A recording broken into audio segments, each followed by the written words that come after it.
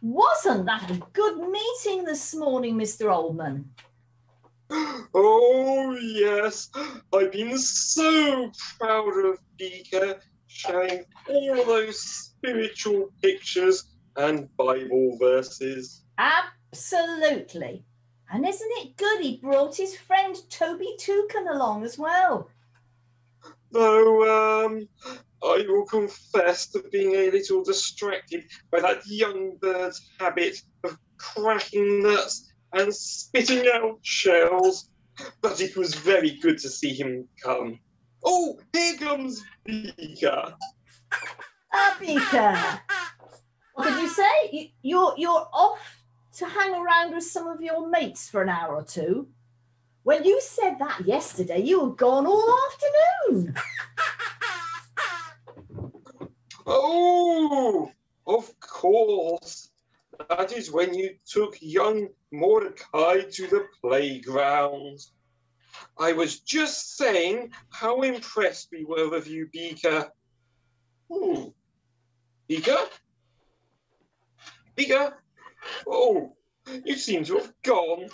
And I was hoping to find out what happened yesterday. It looks like you can do just that. George and Morag have come online. Hello, George and Morag. Good morning. Good morning. Morag was just telling me about the fun afternoon she had and can't wait until next time. Oh, so what did you get up to in the park? Oh, it appears that she watched while Beaker, Toby Toucan and Callum Crow pulled pine cones off the trees and fired them at people walking below. I would guess that not everyone found that prank funny.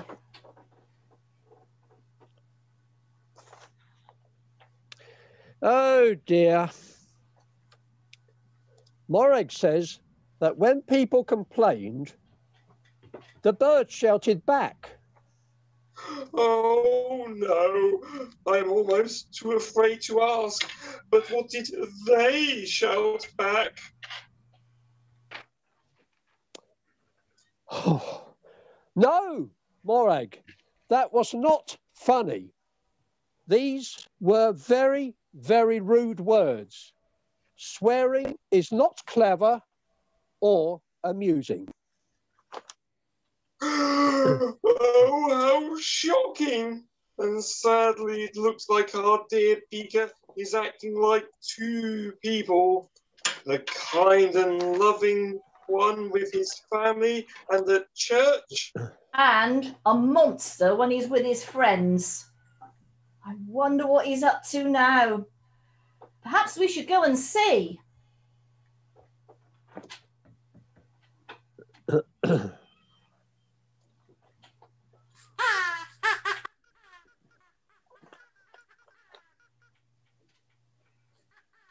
that Beaker you're saying? Beaker?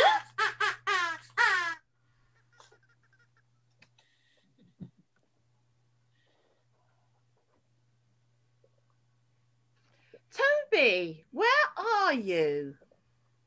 Oh, look, it's Linda. Hello there. Hello there. I've been told that Toby is up to mischief, so I've come to sort him out. I think I can see them both hiding behind that wall.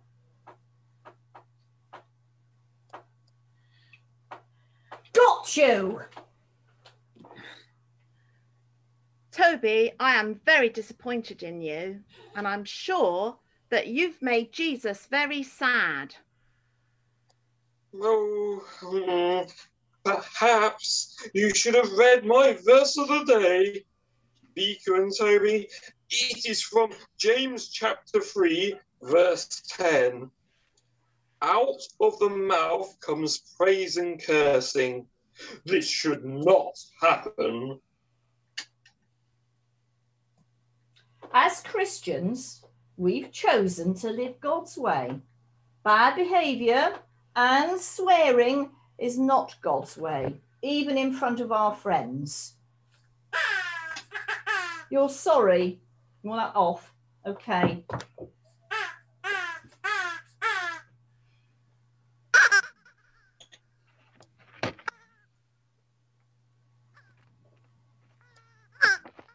Beaker, what you're doing, you're being very naughty. Don't throw bread around.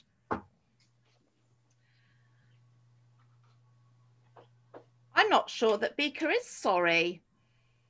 What about Toby? Is he sorry? We can pray for both of them to make the right choice.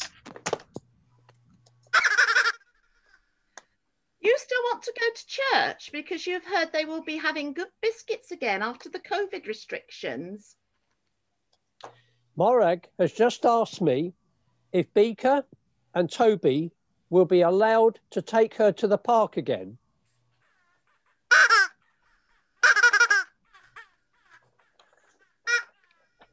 They promise they will keep away from Callum Crow's gang in future. Yes, that sounds a good plan. You've got to choose friends that bring out the best in you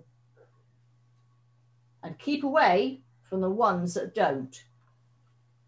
Oh, I have an idea.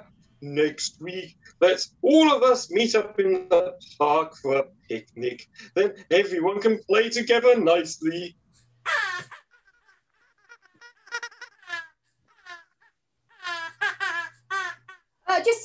Just a minute. What's that you're saying? You're planning a new game. It needs 6 buckets and chewed up pieces of bread. And you bet you can spit further than Toby. Beaker, what are you planning? Is spitting playing nicely? No! No! Oh. Oh! Bye, everyone. Bye bye. Bye bye. Bye bye. Bye bye.